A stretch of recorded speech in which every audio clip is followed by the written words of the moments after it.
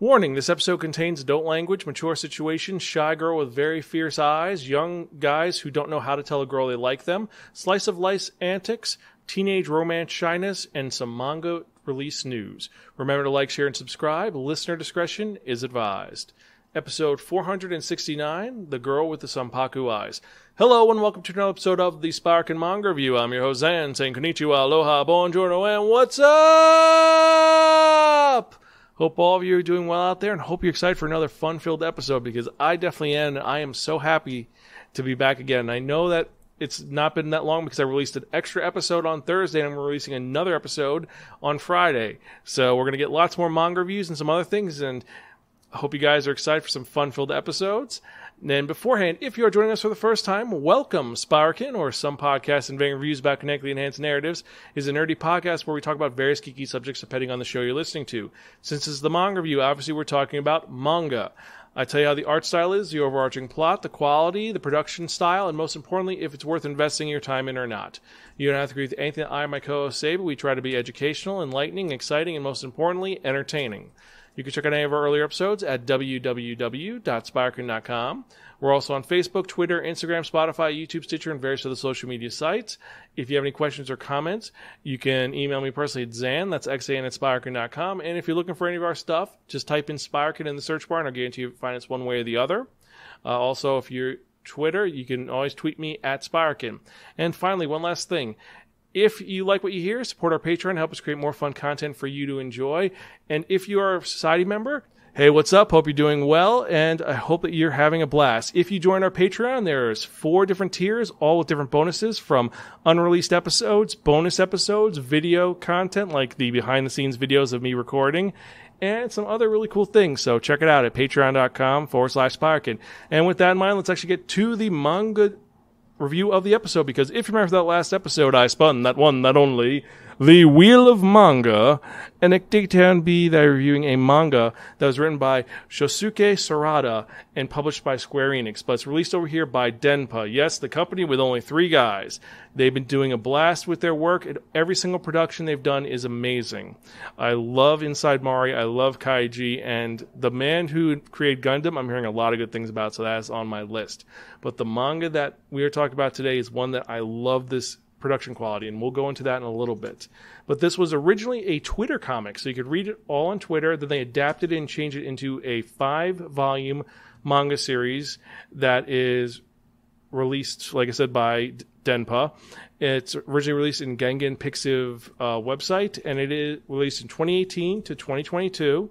There are 2 volumes currently out. There are 5 volumes total, and it is a comedy, romance, slice of life, school life manga that is a shojo. And what is the name of this story I'm talking about? I'm talking about Sanpaku Ganchan wa Tsutaite, or The Girl with the Sanpaku Eyes. So this manga is like so many others that we've talked about, where we have a girl who has a communication issue and she's trying to put herself out there and deal with something like a crush or life in general. But this one does something a little bit different, and I like that about it. So the whole premise is we have Amane Mizuno. She is the eponymous girl with the Sanpaku Eyes. And she has a bit of a problem. She has kind of resting bitch face. But more, actually, she has Sanpaku eyes, which pretty much means that she has white on the top and bottom of her eyes, and it gives her this look that she's fierce and angry when that's the furthest from the truth. She's sweet and nice. It's just that she's very unapproachable looking, so people are very intimidated by her. And that's kind of the problem, that people are intimidated by her, even though she's so sweet. And the thing is that Amane likes her neighbor in class, the person who sits next to her, Kato. He's a guy that constantly says hi to her, and he's sweet to her, and she has, like, super feelings for him. But because she is so intimidated by him, she doesn't know what to do. She doesn't know how to be like, hey, I like you, or hi, how you doing? So she has to struggle with this when he's constantly saying good morning to her, talking to her, and she's like, little things that he does make her really, really happy, but she looks intimidating and scary. It's like, for example, when she first sees him in the morning of the day, she's like, okay, he said hello to me yesterday, so today's the day I'm going to say hello. So she struggles and tries to say hello. Other people are talking to her, and she ignores them just for Kato. And eventually she does, and she says good morning to him in a really awkward way. And he's like, oh, you said good morning to me. Thank you. And she's like, oh my God, best day ever. And that's her thing. And she just is trying her best to live her life and deal with her feelings for Kato. And it gets to the point where her friends are heckling her about it constantly because they know she likes Kato. They also kind of figure that Kato likes her as well, so they're kind of going back and forth saying, hey, can you believe this? It's going to be sports day. Are you going to be cheering for him? No. Well, why not? He's going to be there, and you can support, and you're blushing red a little bit as we're talking about him, aren't you? No, I'm not. And she gets a little intimidated by it, but they're trying to push her out of her comfort zone to better herself, and her two friends are really fun. They're kind of the Greek choir because they know what's going on and they're constantly pushing her. Like they trick her and then they give each other thumbs up subtly so they know, yes, this is going to work because they're playing Cupid. And it's her just trying to, like I said, make Kato like her by being a good person and dealing with these situations. Like, for example, he does nice things for her. Like she forgets her wallet in her breakfast one day and she has to buy some bread. She doesn't have enough for it, and he ends up buying her some bread that's the last one there, and they end up sharing it. It's kind of awkward but sweet at the same time. Another time we have where he forgets his history book, and she ends up sharing the history book with him, even though at first she just hands him the book and just goes back and like, oh crap, I need the history book for it, so they kind of share it, and it's cute and nice. And it's adorable how Amane is working towards this. And it's a more relaxed relationship. And it's obvious at the last chapter of the first volume, slight spoilers, he really likes her too. Like, he really likes her, and he thinks she's so cute, even though she has a weird face. And he's afraid that when he says something that she's offended, when in fact she's really happy. So he's kind of figuring out, does she like me, does she doesn't? And it's these two working towards communicating together. And it's relaxing and enjoyable, and it's one that's going to put a smile on your face, and that's what I really like about it. Now, we've talked about tons of romances, and some of them are very drama-filled, and they deal with the fact, oh, these two can't communicate with each other, and they're just going to be very awkward about it, and then they're going to be misunderstandings. This isn't that. There's minor misunderstandings, but it's not the, oh, I'm going to date someone else because I think that they don't like me, when in fact they do like me. Or I'm going to be awkward and, I can't tell my true feelings to this person, so I'll let someone else have them. This isn't that. This is just they like each other and they're working towards telling each other. And it's the typical, I'm sitting next to a weird neighbor, but this one's not that bad and I enjoy it a lot. For romantic purposes, I think this one is my number 2, because still my number 1 of all these from the comedy ones is going to be My Neighbor Seki. But for romance with characters who have communication issues, it's still going to be Komi Can't Communicate. I think that Komi just knocks it out of the park a little more because they have so many diverse characters and covers so much. In this one, while we do have other characters, the focus is on Kato and Amane, and even Amane's big brother, who is the boy with the Sanpaku Eyes that her friends fall madly in love with. So that is what this series is about. And one thing I gotta say, first off, this is a webcomic, so as you could see from the pictures I've shown if you're watching the video, and if you're not, well, the color is really popping on this because it's actually a color manga. It's using a lot of pinks and oranges and blacks and a little bit of blue, but for the most part it is those colors, and that's the palette, and it makes it pop a little more and makes it feel unique for what it is, for the story it is. And also, Denpa did a great job with this release. Like some of their others, they gave it fake dust jacket doors, which open and close. And on the inside of the opening, it actually says, thank you. Oh my God, they're reading the dust jacket. That's some really high, cool level stuff. Amani, you gotta say something. Come on, we'll do something for you. And then it says, continued on the back. And in the back, she's wearing a cosplay outfit that is adorable. And she says, thank you for reading it. I'll see you in the next volume. And this is a great release for it. While there is one little tiny thing that looks like it's an error, it's not an error. It's actually just the way they wanted to cut it. And as a graphic designer, someone who studied it, I love this, and it's well done. I enjoy this series. It's inventive. It does something a little bit different than some of the other ones. Like, for example, Hitomi is Shy with Strangers. It was a lot of boob jokes and and just it's more shonen story. This is a josei story. There isn't a lot of fan service, and I like that it's not all fan servicey, but it feels more intimate and a little more enjoyable, in my opinion. Now, for that reason, and I was thinking about it, I have to give this a really, really, really cool. It's worth reading. It's well done. It's well published. And it's one which, it's only 5 volumes long. And it's not a will they, won't they for a bunch of things. The main thing is she's trying to talk to him. He's trying to talk to her. That's it. It's a fun slice of life series that flows really well. And I'm pretty sure they're going to get together. There's no like, oh, maybe they won't. They're going to get together, and hopefully it's a very well done get together. But we're going to have to wait and see. I'm excited to pick up Volume 2, and I really like this series. But if you've read The Girl with the Sanpaku Eyes, what are your thoughts? Did you enjoy it? Did you not enjoy it? Let me know what you think. Also, at the bottom of all our posts, we put a random question of the episode. For this episode, our random question is going to be, do you know someone who has Sanpaku eyes or resting bitch face or some sort of this? They look really mean, but they're really nice. Let me know. Email me, zan@spiraken.com. Or tweet me at Spiraken. Let me know what your thoughts are.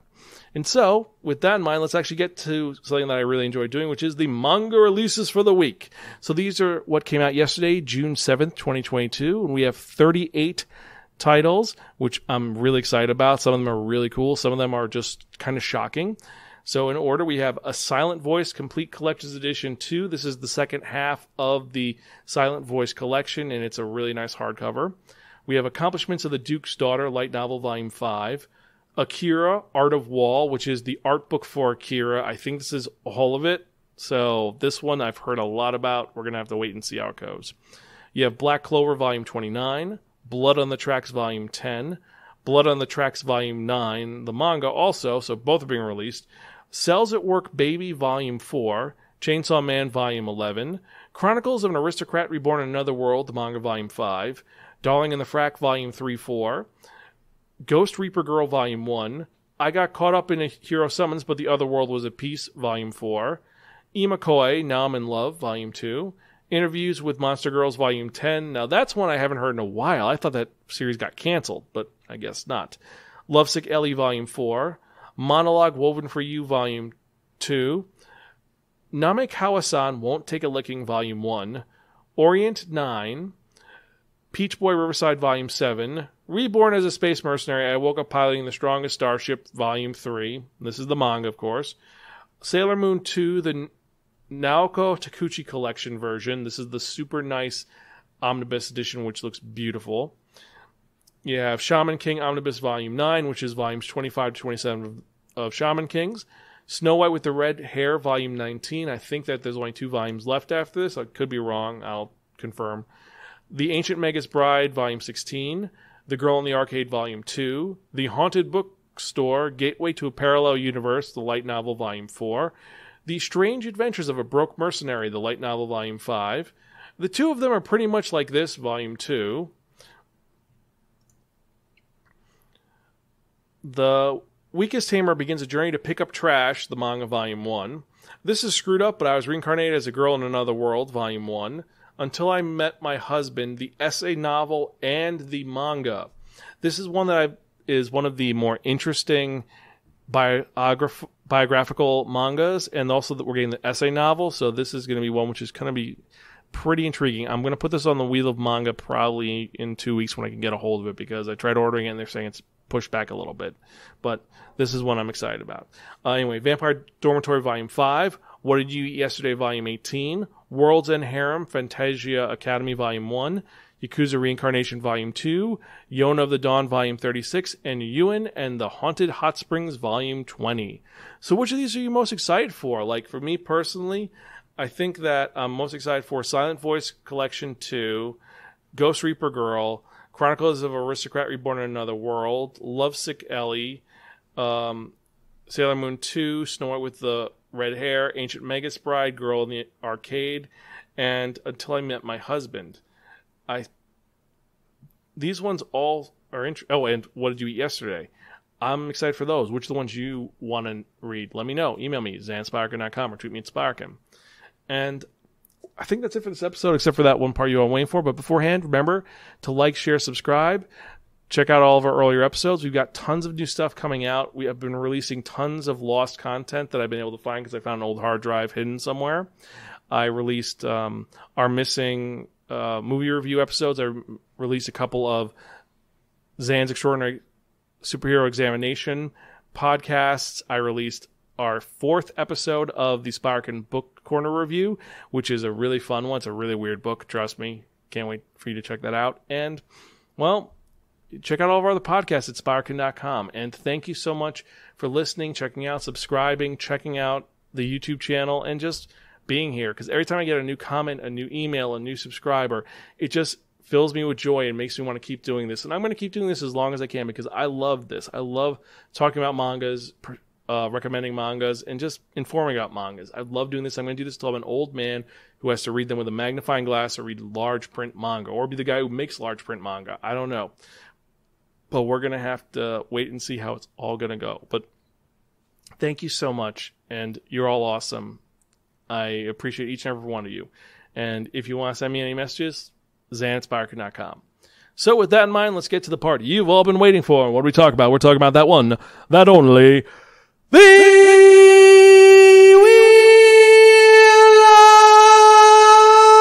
of Manga!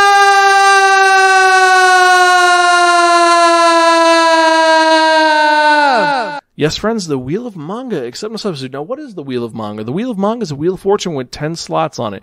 And what I've done is I've assigned a manga title to each of the 10 slots. So what we're going to do is we're going to spin this wheel, whatever number it lands on. The manga that's in that spot is the one I review in the next episode of the Spiraken Manga Review, episode 470. That is 30 away from episode 500. I'm excited to check this out and see what we're going to review. So let's spin and see what we're going to have, because we got some fun titles on here and we got some kind of disturbing titles as well. So let's spin and see what we're going to do.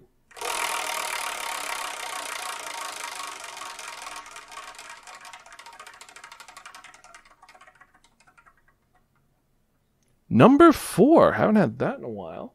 So in the next episode, I'm reviewing a manga about a witch who goes on a journey. We're talking about Wandering Witch Elaine. I've heard mixed about this series. I tried watching the first episode of the anime, and for some reason my Crunchyroll wasn't working, but it might be back up there. But we're going to have to wait and see. But I'm definitely going to read this manga and see how it goes. If you've read this, let me know what you think. I'm going to probably release that episode on Friday, so I got 3 days to read this entire series, or as much as I can. I'll get a couple of volumes of it, so we're going to have to wait and see. But anyway, hope you enjoyed this episode. Remember to like, share, and subscribe. And as usual, I'm your host, Zan. I'm Gonzville. Catch you guys next time, and keep reading manga. I'll see you later.